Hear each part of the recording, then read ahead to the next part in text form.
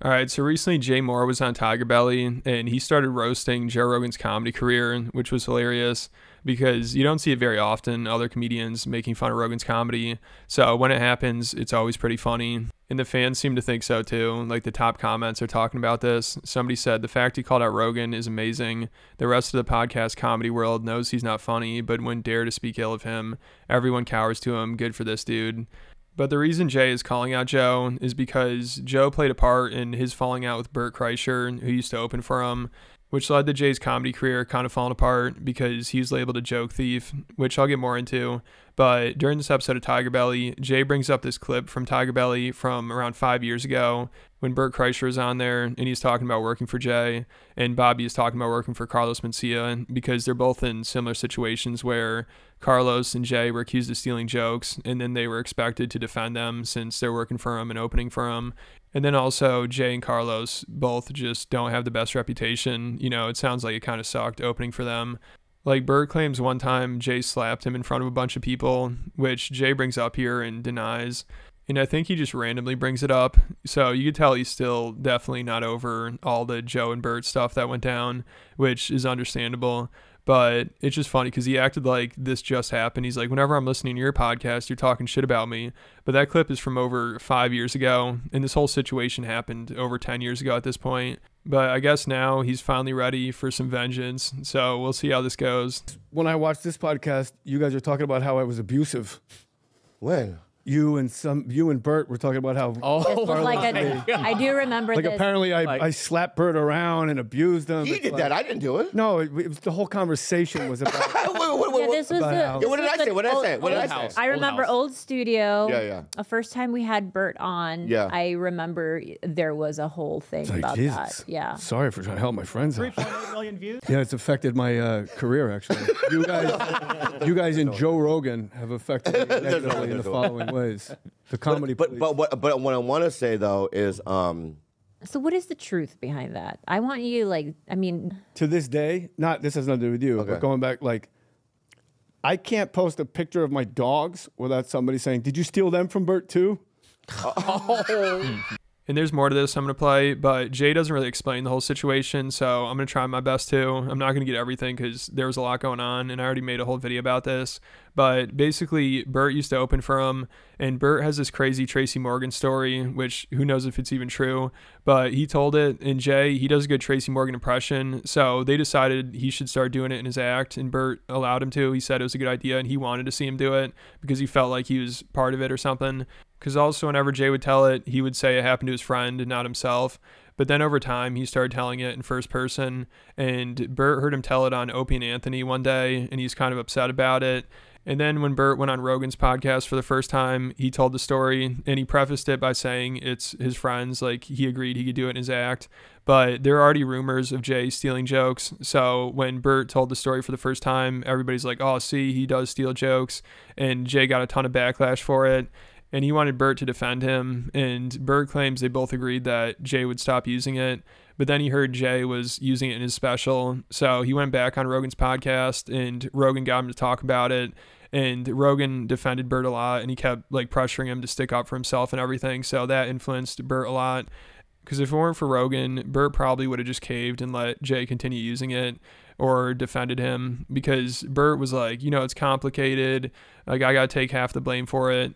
But Redband and Rogan just kept telling him, like, no, dude, he stole your story. It's obvious, and you got to stick up for yourself. Great time today. It's important, man. It's important for him as much as it's important for you to not let people step on you, for him to not step on people, you know? He knows, I think he knows everything that he did wrong in that transgression. And you know that you were a little bit weak. And I was weak. And so if anyone is at fault, I'm as much as fault. And I mean, a little bit. You let him step on you. Yeah. So you let him abuse you. It's completely. It is something that if I want to have a productive life as a comic, I think that's going to do more damage to him than it's going to benefit him. He's a great storyteller. He's a funny guy. He's a really funny, and he's a great storyteller. Telling your story like that, it makes him seem illegitimate. It really.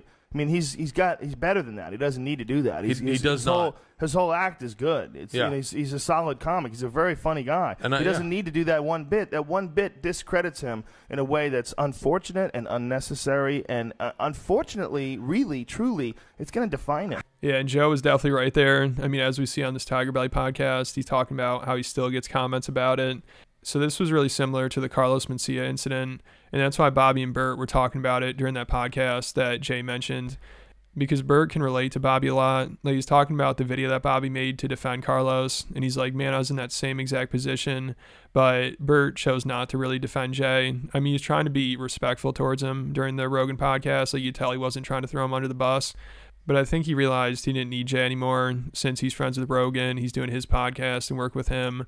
That is much easier and better for his career. Like, working for somebody when you're their employee, and that's is very clear what that is. Yeah. There's no, like, for all you that don't understand, like, there are guys like, and I'll say Joe is like, Ari was always his friend and worked with him.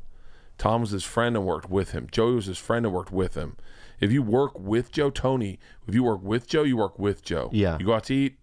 Like, I will say this, I very candidly, Jay made it very clear to me one time that I worked for him, that I was his employee. Mm-hmm. And then there becomes this, like, weird fucking loyalty where you're like, I don't want to fuck up the boss's job because that's my job. Like, it's not like it's we're weird. Buddies watching you visibly shake with a cigarette and going like, he doesn't mean this. This is that Stockholm syndrome. Yeah. This is a hostage saying, they're treating me good, Mom. Like, Yeah, I remember that so vividly. Yeah. And I'll just say in a form of representation, I was asked to do what you did. Yeah. And I chose against it because of your video. Yeah, so Bert could be exaggerating. Obviously, he's known to do that. But it just sounds like opening for Jay wasn't the best time. And same thing with Carlos Mencia. You know, it seemed like some of the comedians back in the day had the mentality that they're above their openers. And if you want to make it in comedy, you got to go through this process and pay your dues or work your way up the ranks. You know, and part of that is just putting up with their bullshit. So I'd say when it comes to that kind of thing, Rogan, that's a big positive influence he's had on comedy, because now I don't think that really exists as much. And, you know, the stories about him, like, he's always treated his openers really well. Like Ari Shaffir was just talking about it on Tucker Carlson, how Rogan used to just always hand out money to everybody. And when he'd go on the road with him, Rogan would pay for all the dinner and the hotels and everything and paid him more than everybody else was. So Rogan's always been really generous, and, you know, he wants to see his openers and his friends succeed. Like, he's not trying to keep him down at all. So when Bert became friends with him and started doing his podcast, it's like he was finally free.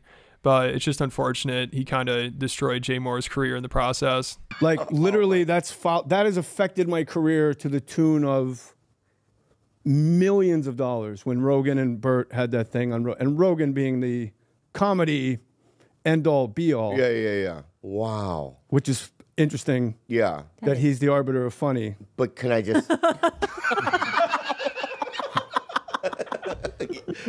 yeah. Considering all the times Joe Rogan has made us all laugh. I understand. It's so funny that you say that, because it's like now, like, you know, I have a sense of, like, you know, I mean... I'm trying to sell out bars in Grand Rapids, Michigan. Yeah. And other guys are doing, like, arenas. And I really mean this from the bottom of my heart.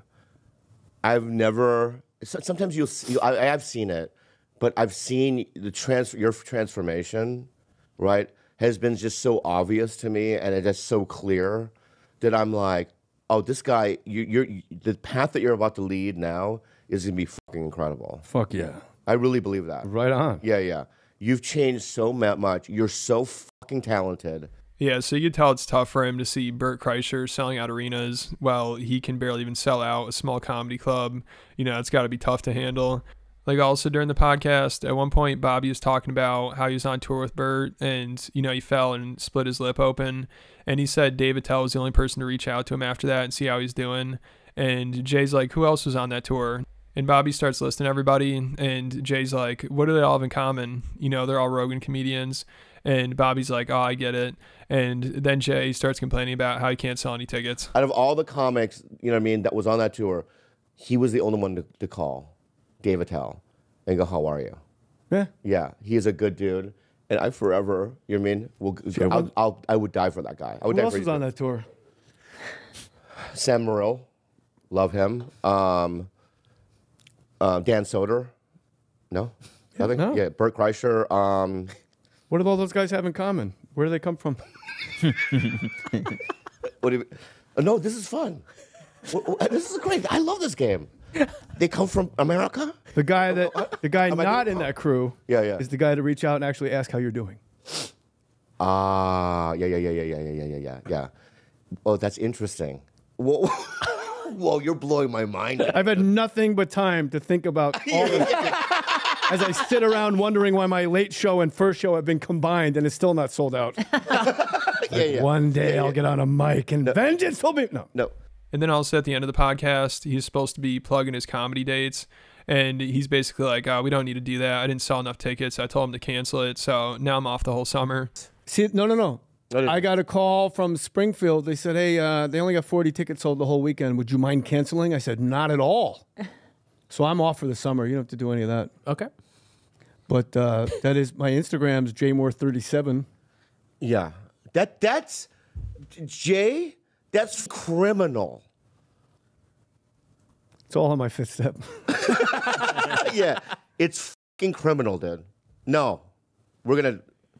Yeah. I know what I'm going to do. And give Jay another round of applause. Woo! Yeah, so it seems like Bobby really wants to help him get his career back on track, which I think he could do it. I think he could probably revive it because it's been a while, over 10 years since everything happened.